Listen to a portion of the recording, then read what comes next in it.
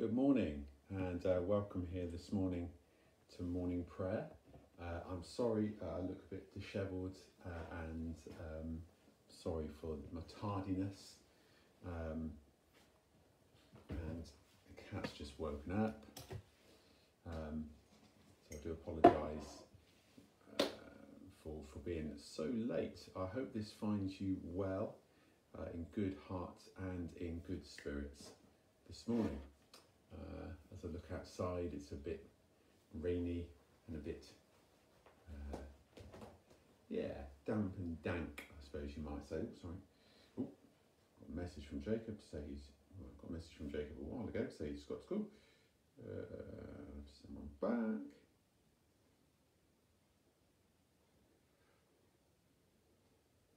That's it. That's what you get for having your phone on silent. I stick up my phone on silent and just forget to switch it back on again. Just a couple of quick notices. We will gather again together in about 12 hours time for Compline at 9 o'clock. Will we? Are you going to be with us as well, Pippa? Pippa probably will be as well. Pippa is just here. Let me see if I can move this without bashing everything over. Yeah, she is. Just there. So we will gather again later. Just going to move this round a little bit. There we go. Never quite get the things at the right angle. Lily's doing an RE lesson at the moment, so that's why I'm not on my laptop. So indeed, we will have Compline this evening on Facebook at 9 o'clock, which, as Alvin says, is a lovely way to end the day. So that will be later.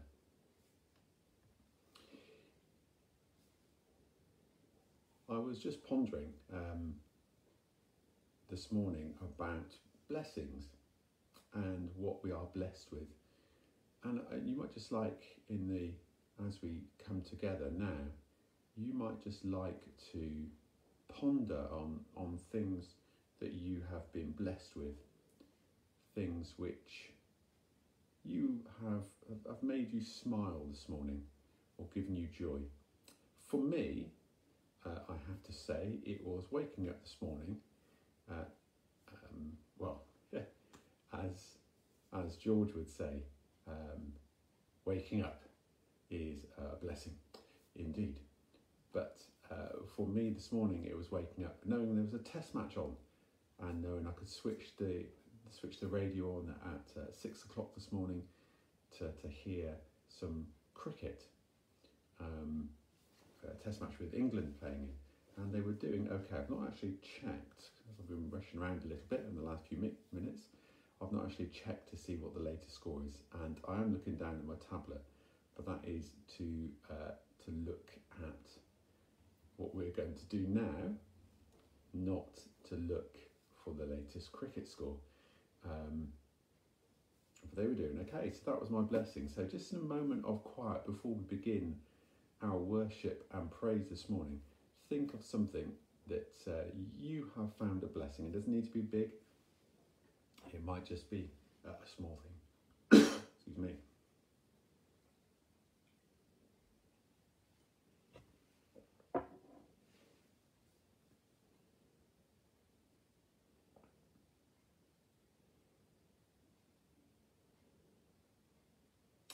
O Lord, open our lips, and our mouth shall proclaim your praise.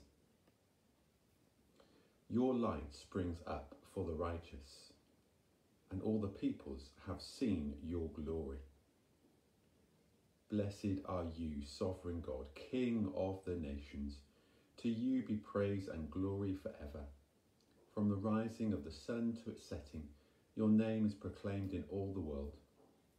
As the sun of righteousness dawns on our hearts, anoint our lips with the seal of your Spirit, that we may witness to your gospel and sing your praise in all the earth. Blessed be God, Father, Son, and Holy Spirit. Blessed be God forever. O be joyful in the Lord, all the earth. Serve the Lord with gladness, and come before his presence with a song. Know that the Lord is God. It is he that has made us, and we are his. We are his people and the sheep of his pasture. Enter his gates with thanksgiving, and his courts with praise. Give thanks to him and bless his name, for the Lord is gracious. His steadfast love is everlasting, and his faithfulness endures from generation to generation. Glory to the Father, and to the Son, and to the Holy Spirit, as it was in the beginning, is now, and shall be forever. Amen. Thank you, Bill. Cheeky little cricket score. The night has passed, and the day lies open before us. Let us pray with one heart and mind.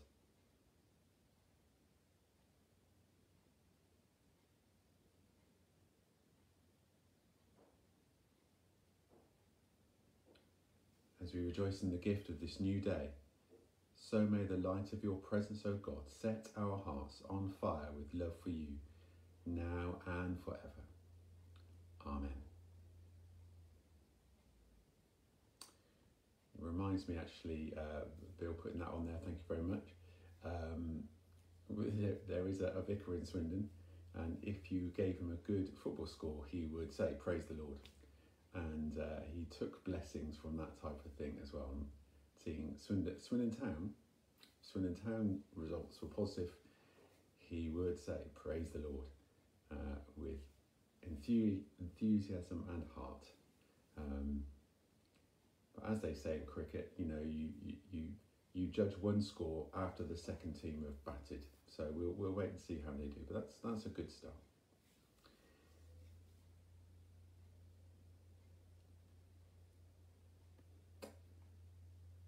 I'm going to use Psalm 24.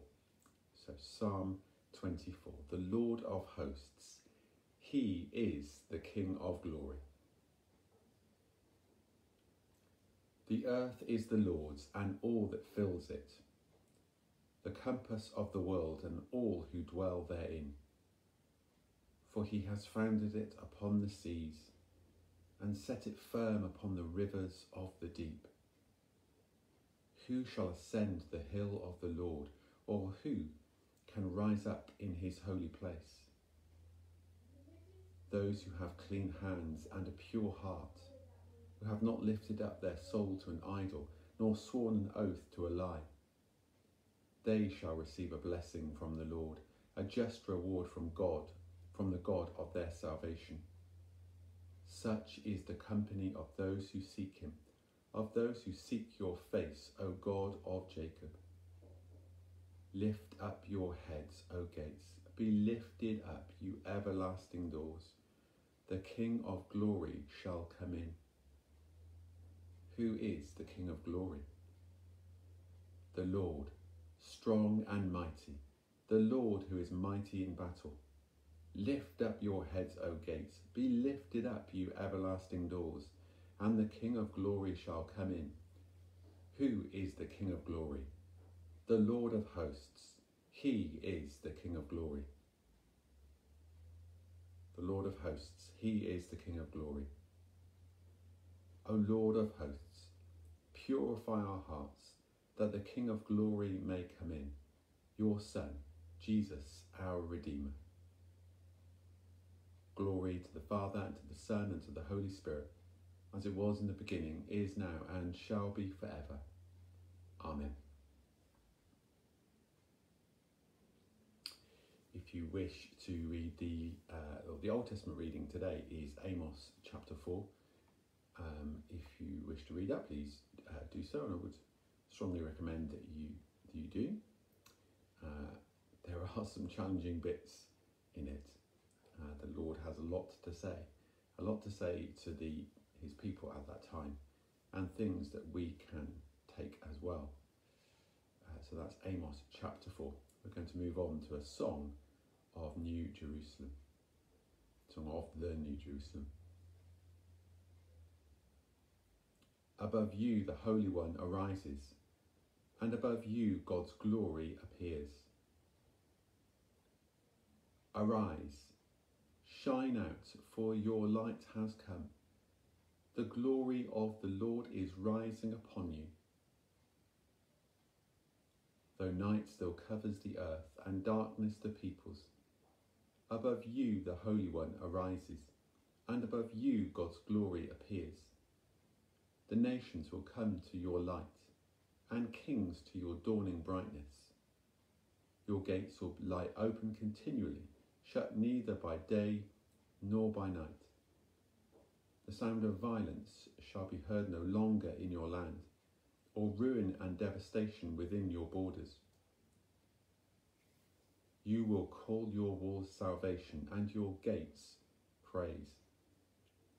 No more will the sun give you daylight, nor moonlight shine upon you, but the Lord will be your everlasting light. Your God will be your splendour, for you shall be called the city of God, the dwelling of the Holy One of Israel. Glory to the Father, and to the Son, and to the Holy Spirit, as it was in the beginning, is now, and shall be forever. Amen. Above you the Holy One arises, and above you God's glory appears.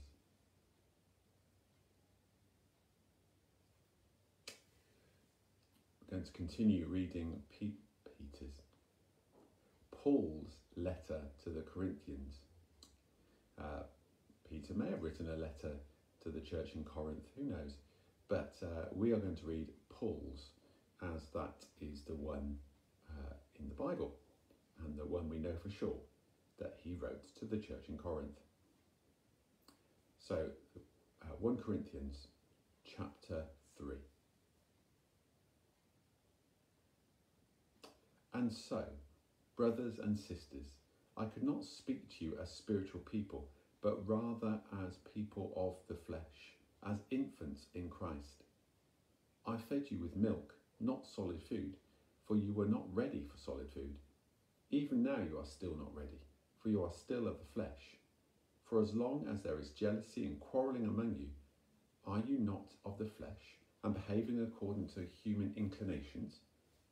For when one says, I belong to Paul, and another, I belong to Apollos, are you not merely human? What then is Apollos? What is Paul? Servants through whom you came to believe, as the Lord assigned to each. I planted, Apollos watered, but God gave the growth. So neither the one who plants nor the one who waters is anything, but only God who gives the growth. The one who plants and the one who waters have a common purpose, and each will receive wages according to the labour of each.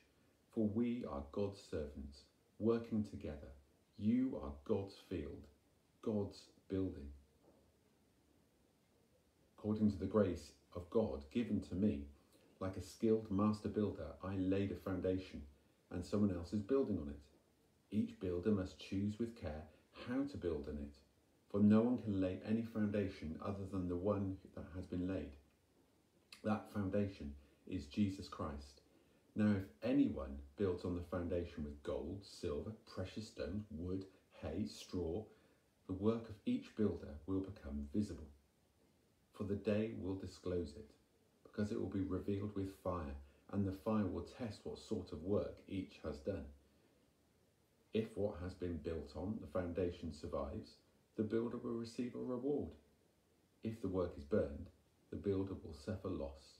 The builder will be saved, but only as through fire. Do you not know that you are God's temple, and that God's Spirit dwells in you? If anyone destroys God's temple, God will destroy that person. For God's temple is holy, and you are that temple. Do not deceive yourselves. If you think that you are wise in this age, you should become fools, so that you may become wise. For the wisdom of this world is foolishness with God. For it is written, He catches the wise in their craftiness. And again, the Lord knows the thoughts of the wise. that they are futile. So let no one boast about human leaders, for all these things are yours, whether Paul or Apollos or Cephas or the world, or life or death, or the present or the future, all belong to you, and you belong to Christ, and Christ belongs to the world. Christ belongs to God. This is the word of the Lord. Thanks be to God. Christ is the foundation. It's all about Jesus. Don't really need to say much more than that. I was pondering on some of this the other day whilst I was talking to a friend of mine, and we were discussing how we don't want to become, we shouldn't become too hung up on what we might do personally, I suppose. We may well be the ones that sow those seeds when we talk about God, when we talk about Jesus, or when we just shine God's light in the world, or we endeavour to shine God's light in the world by who we are, by word and deed. And we don't know what is necessarily going to happen in the long term. We may not see, as Paul mentions, might not see the results of that, but it's God that grows, and it's God that enables that growth. We are merely his servants. It's all about Jesus, and that's where our foundations should lie. The foundations of who we are, but the foundations of who we are as his people, as his church. That's what's important. It's all about Jesus. O worship the Lord in the beauty of holiness. Let the whole earth tremble before him. Tell it out among the nations that the Lord is King. O worship the Lord in the beauty of holiness. Tell out his salvation from day to day. Let the whole earth tremble before him. Declare his glory among the nations, his wonders among all peoples. O worship the Lord in the beauty of holiness.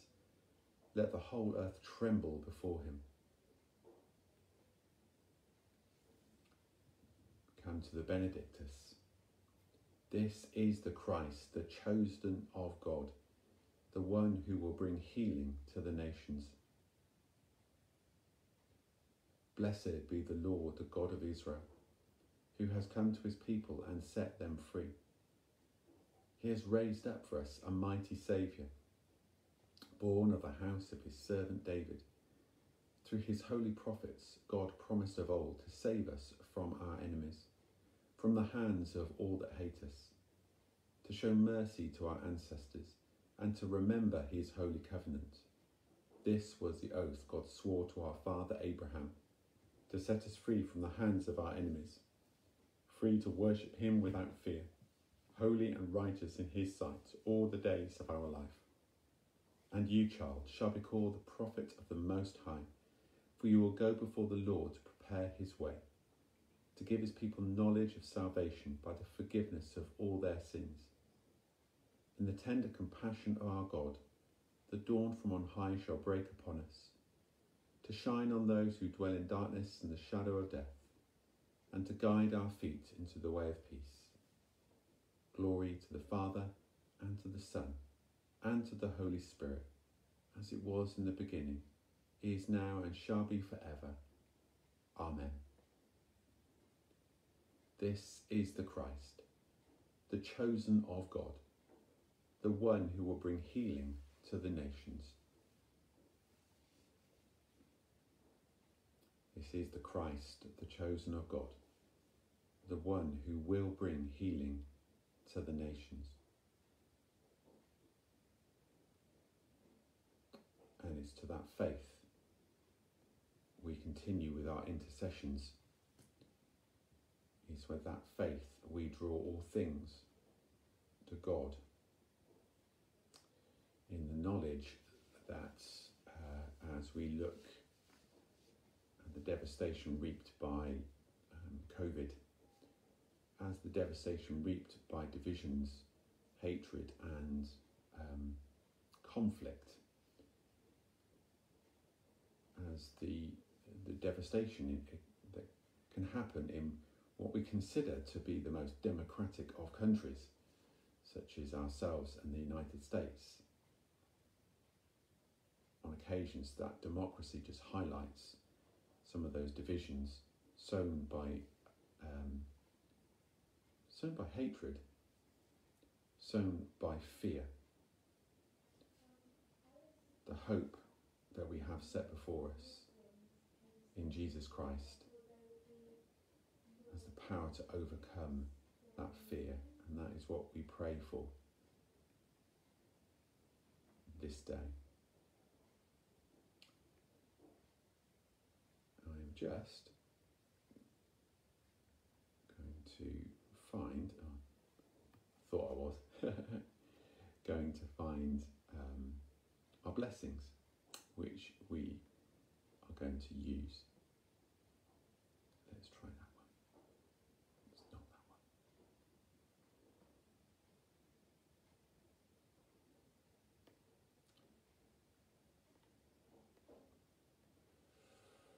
It's not that one. It's not that one.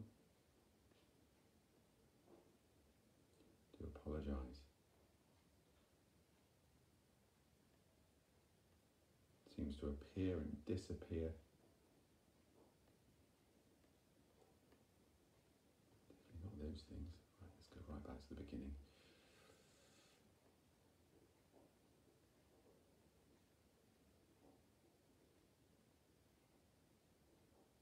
No, it's not that one.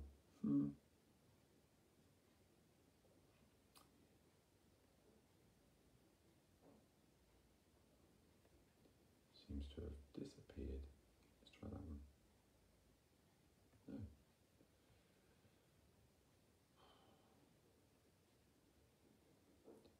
There I was thinking I was keeping well to time. That's the one. That's the one. Speaking our blessings across our communities, praying for our communities, speaking out God's hope, comes from the Bible, which tells us that when we speak blessings over people, God responds. When we pray, God responds. So claiming those promises, the promises of God's word, we pray in the name of Jesus. Heavenly Father, we take upon ourselves the authority Jesus delegated to us, and in his name we speak to every household, every person across our communities, wherever they may be. We bless you in the name of the Lord. We bless your relationships, that they may be strong and whole. We bless the relationship between each partner, that it may be loving, forgiving, merciful and strong. We bless every intergenerational relationship within each household, that there may be peace and love and understanding flowing between each one.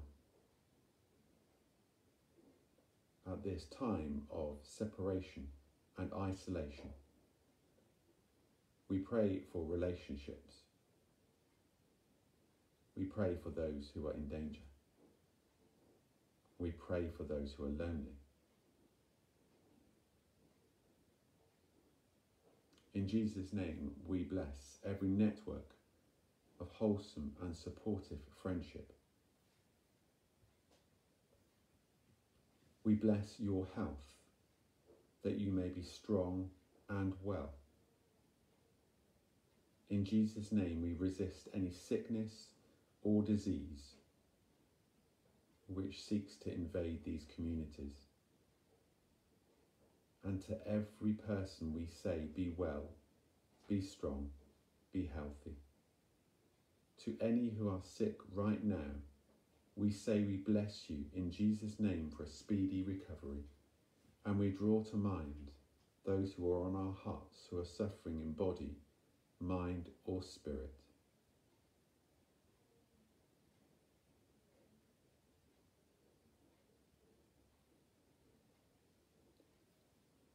We pray for Dorinda, for Bob, for Anna, Trudy, Jackie, Peg, Judith, Julie, Lizzie, Mark, Dennis, Archie, Christine, Addie, William, Pauline, Linda, Roy, Stuart, Beryl and Eunice.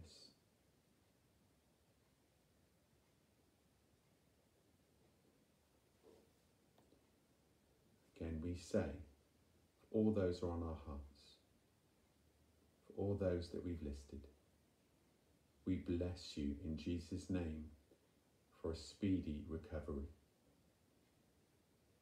We bless those who are in the autumn of their lives, for all those who live and work in residential and domiciliary care, that they may know the peace and presence of God in their hearts. And in Jesus' name we pray that they will have assurance and hope for the future. We speak blessings of patience, wisdom and love to all carers and associated staff. At this time of economic uncertainty, we bless the wealth of every person in our communities, that they may have plenty to replace poverty. We bless you to have enough to live and enough to give. We bless the work of your hands, that whatever you turn your hand to which is wholesome may be profitable. We bless every wholesome enterprise that is conducted by you, that it may prosper and be successful. In Jesus' name, we bless the businesses operating within our bounds and across our town, in our communities, that they will flourish and employee-employer relationships will be wholesome, fair and full of integrity. We bless our local preschools, schools, colleges and universities, all places of learning and education. We pray that they may be safe and secure for teachers and pupils alike, for those that are continuing to meet face to face, albeit socially distanced. At this time of separation, we bless the children's capacity and students' capacity to learn and to continue to develop relationships. We pray for those going back to university at this time, or those unsure about what is going to happen.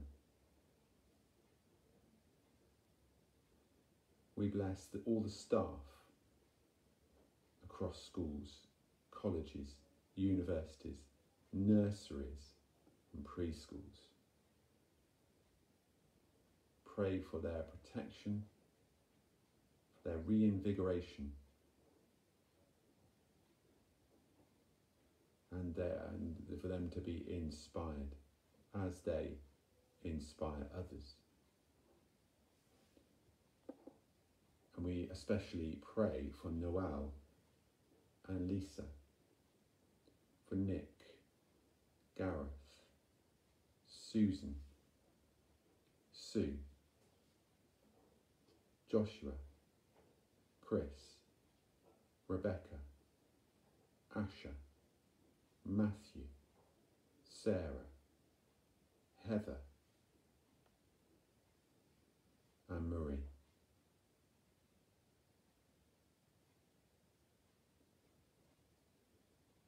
And we pray for the young people in our lives, wherever they may be. Pray for Mia, Jack, Charlie, Evie, Noah, Ruby, Nathan, Travis, Ellie, Phoebe, Callum, Anton, Kerry, Oscar, Jake, Hannah, Jacob, Lily, Emily, Grace, Talitha, and Joel.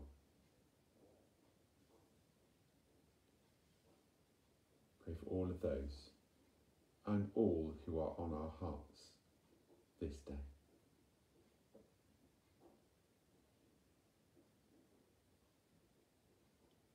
We pray your blessing, dear Lord, on all contact the church has with young people, preschools, nurseries, schools, colleges and universities, in Jesus' name. We bless the local doctors, nurses, district nurses, carers, staff of Sandalwood Court, staff of all our pharmacies, vaccination centres, testing centres, hospitals, clinics, therapy centres, all these places, Lord. We pray for your blessing on them at this time. Pray for them as they minister to people, that they may have wisdom, guidance, protection, gentleness, energy, and understanding for their patients. We praise you, Lord, for all that they do. We thank you, Lord, for the way that they show you to the world around them in who they are.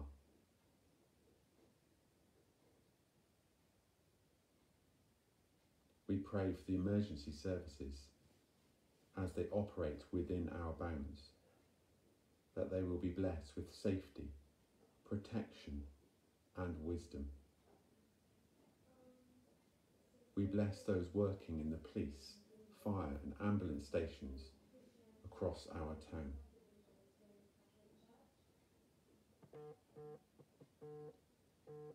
We pray for the local parish councils, the local borough council, and indeed our national government.